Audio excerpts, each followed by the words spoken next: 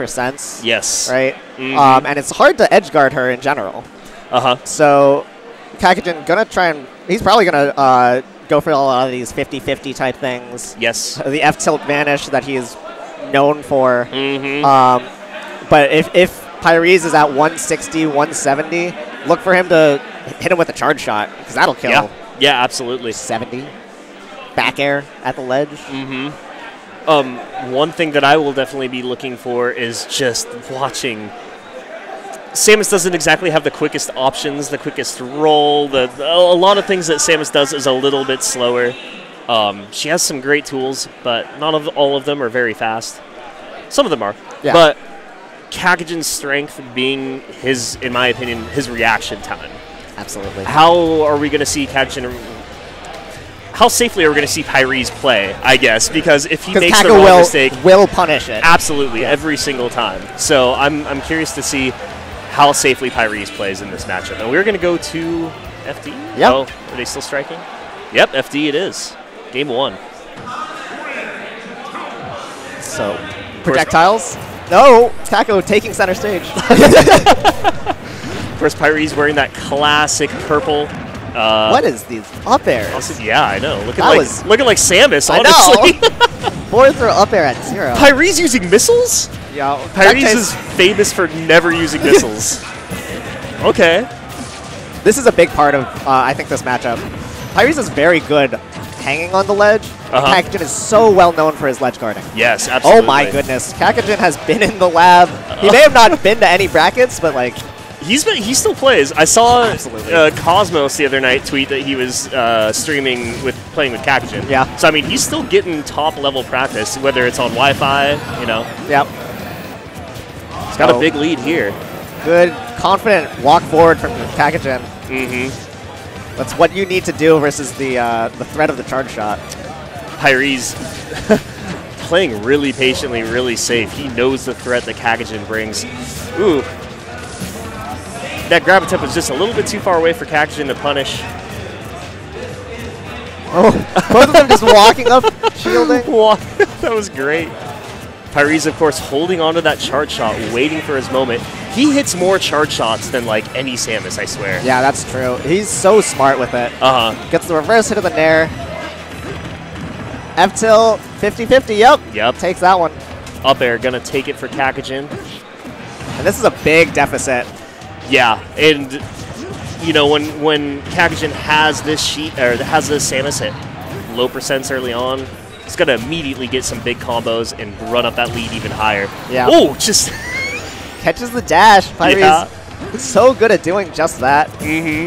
When you least expect it, like you're just gonna shoot it at me when I'm running at you. Come on. Ooh, reverse F tilt. I like that cross up from Pyreeze. He's looking for this charge shot. Yeah, trying to get a dash attack confirmed. Okay. Good response with the down tilt. Any of these stray hits will like take the stock. Yeah, we're seeing Pyreeze get a little bit more aggressive. That back there air. It is. Yep. Pyreeze was definitely more aggressive trying to take that stock, and honestly, I think it worked out better for him. Wonder if he will continue to be aggressive here in the second stock. Ooh, Cacogen, wow, that back air I thought was unsafe and was not punished for it. A nice string into bouncing fish. Pyreeze finally connects with one of those dash attacks, gets the air dodge read he was looking for, but Cacogen able to DI away from that down air. Ooh. I love Pyreeze's reactions to some of these hits. He's so aggressive coming back to the stage, just throwing out those hitboxes. Oh, looking for a fastball there. Ooh! Pyreeze gets the air dodge again, but does not confirm the dare. Oh, Cacogen went for a late bouncing fish. Falls out of the up air and gets a fair after it. Yeah, Pyreeze doing a good job bringing this back just a little bit more. And might see Rage come into play. That up B screw attack. But this is scary. 80% charge shot will kill. Of course, Pyreeze, he loves to use that F-tilt at the ledge. It's so fast and it's got good range. Can really cover a few options there. Great job jumping away from that up air. Ooh, this is scary. Ooh. And there it goes. And Cacogen not really pressuring. Yeah, Pyreeze recognizing Cacogen's shield is really low right there. You see him immediately charge that shot and release another one. Yeah. And this is very close. The aggressive rolls from Cacogen. Look like for glory a little bit. Ooh, Nothing wrong with that's that. a great short hop over the charge shot. Absolutely. Bouncing fish, not going to quite confirm. Wow. Very scary. Yeah, this is really tense. Cacogen able to get back to the ground and shield. They're both just staring each other down in shield. Yeah, Cacogen knows F-tilt's not going to do a whole lot. Yeah, I wonder if Pyreeze is looking for maybe the up out of shield, but the ledge trump back air coming in clutch for Cacogen. Great first game from these two, did not disappoint. Pyreeze, I like the way he plays this matchup. Yeah. I like the way he played it as the game went on. Started off really passively, biding his time, and as the game went on, started getting more and more aggressive, and it really paid dividends for him. And he's definitely a download player, you know. He reads, he loves reading air dodges. And he was reading them too. Yeah, and the more you you play him, he's like, okay, this is where you air dodge. And he didn't quite get the punish, but you know that's going in his noggin.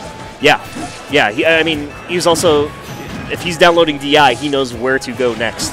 But here's Cacogen at the ledge, gets charge shotted. Pyreeze so good with the charge shot when he's off stage. Yeah, Cacogen at the ledge is Cacogen at his best. Reminds me of Zero Sheik in that way. Yep. Just Zero with that amazing ledge game. And there's that neutral getup. Oh, Pyreeze landing on the platform. He's catching this neutral getup brilliantly. Yep. Gives him space to jump, punishes with a dash attack. Pyreeze very aggressive getting back on the stage, able to get that dash attack into the fair. And Caco gets back down, just air dodges that up air. Yeah. But now a lot of rage on Pyreeze. Almost fully charged that charge shot. Goes for that up tilt, but Cacogen gonna punish him hard for it. Will take the stock. Pyreeze looking like he's in danger of going to the loser's bracket here. And this is very reminiscent of game one, right? Yeah. Yeah. Yeah, relatively. I mean, he can still bring it back and turn it into a competitive game. Yep, and there's a good air dodge read, gets the nair. And he's going for the F tilt because that's going to set into a tech chase. Okay. Interesting. Ooh, good perfect shield. Yeah, F tilt seems like it's a really good option while guarding ledge for Samus. Yeah. Good air dodge from Cacogen. Both of them really responding to each other. Yeah. See Cacogen sit back with Needles a little bit and approaches with that nair. And he's fine to take these kind of small trades. Ooh, that screw attack not quite catching the meat of Cacogen, but that's that power shot, charge shot, excuse me, will. Ooh, Pyreeze really needs to take this stock, but I mean, you never know. You can shine spark. Cacogen didn't see that video, right? Ooh, good down air. Gonna charge his charge shot. Yeah. Yeah, just having it means so much. This is great spacing we're seeing from Cacogen. Playing just far enough away that he's able to read the dash attack in time and his airs. Great grab. Just max distance. Up air. Oh my goodness, falls out of it. Very fortunate for Cacogen there. Oh, catches the down air. I'm surprised we haven't seen Pyreeze go for more uppies out of shield when he's been in these situations. Ooh, great tech chase with the charge shot. Yeah, just reads the movement there immediately. Let's go that charge shot. Wipes out Cacogen's first stock. That was really close to a great confirm. He got that dash attack. That would have been like 40%. Of course, Pyreeze at that big deficit, but ooh, yeah, that F-tilt into the vanish, the 50-50. Gonna get it done once again for Cacogen. Taking it 2-0. Pyreeze played well, especially in that first game. Yeah. Looking forward to see what he does in losers bracket. But the former King of Washington looking to reclaim his throne while the current King Konga, is away at Westside Saga. I know. Shout outs to Konga. I hope he's doing well. I know that he lost to Sizor. Yes. But the losers side of top 48, right? Yeah, I think so. So. Yep. Shout outs to you if you are tuning in. Thanks for tuning in to Satellite Smash Emerald City 5 here. Of course, Endgame TV, if you're interested in the Melee action. Looks like we got Silent Wolf on stream right now. The return of Silent Wolf. Yeah. I'm really excited about that. Good to see. Maybe he just finished up. Either way, Silent Wolf is here. Other great Pacific Northwest players. Melee stream again is Endgame TV. And I guess they're also going to be at, Endgame is going to be at GTX in a few weeks. Yeah, if you haven't signed up and you can go, please go. It means so much to the Smash community. Yes, absolutely. That is maybe one of the most important tournaments, Smash 4 specifically. Yeah. Well, actually, no, both Smash 4 and Melee have ever had. So I know I would be going to it. I have a wedding to be at. Fair. Yeah. Real life things, adult things. Adulting. All right, up next, though, we are going to have, and I believe this is a loser's bracket game. Yeah, that's going to be Magister versus Snickledorf. This is going to be fun. Interesting. I expect Magister to go Charizard. I know he played a lot of Charizard lately. Also, yeah, he has been playing a lot of Charizard. It might as well be his it turned from a secondary in a pocket pick to a co-main. Yeah. And at it, Magister... He plays Villager as well. Yeah, he plays Villager. But he is a traveling artist. He's been going to a bunch of cons and poster matching people with this Charizard.